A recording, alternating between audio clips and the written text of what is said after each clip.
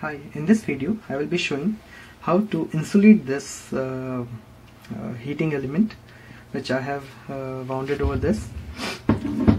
The most important thing is you need to have safety gloves because this is quite alkaline in nature and it may cause some skin injury. So this is the heat mortar, fire resistant mortar.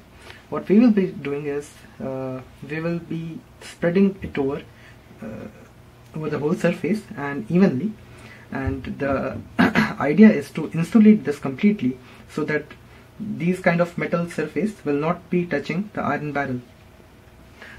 This is to avoid the short circuit because 110 volts will be about like 8 amps of current would be flowing through this, and it would be a huge disaster.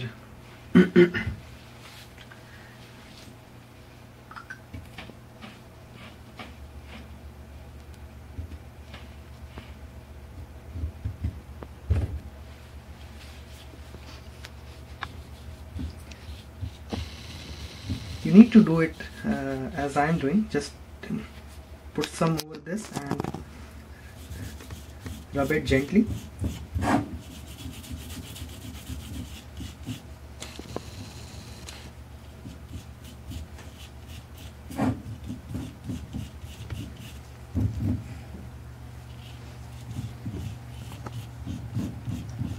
Make sure that no metal touches the iron barrel, because this process is just to avoid the short circuit.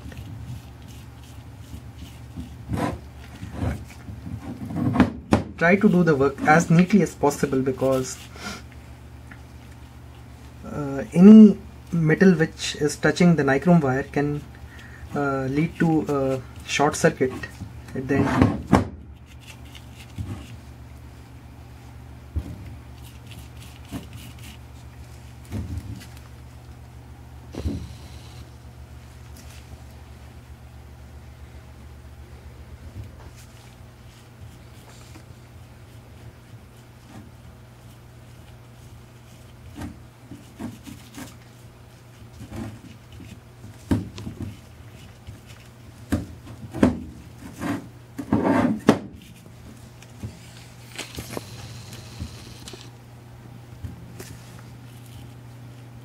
Can you see over this spot?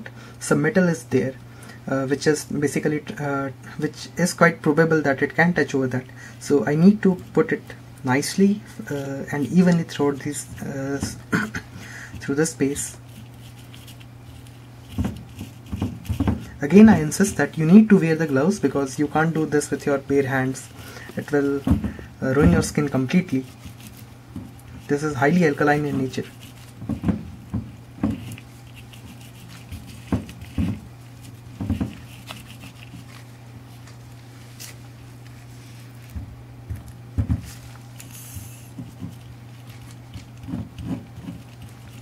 It seems to be a dirty job, but in order to have safety, it needs to be done.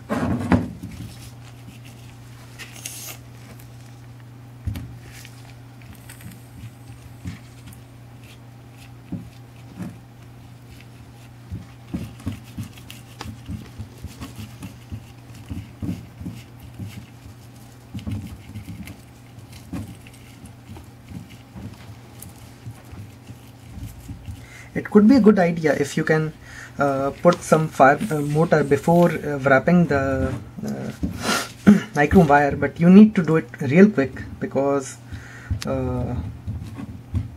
it can take a significant time to wrap.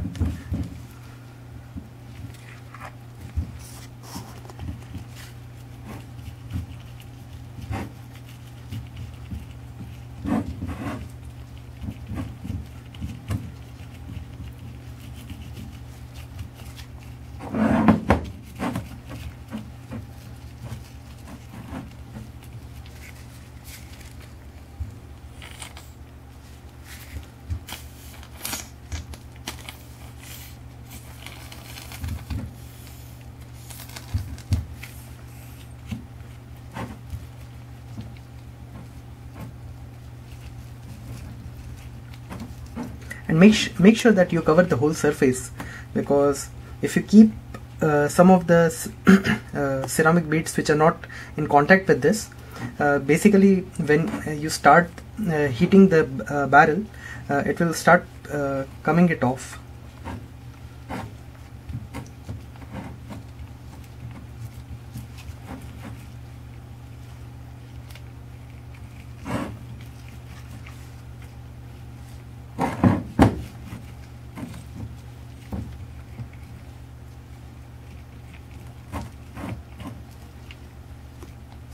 Okay, here it's done.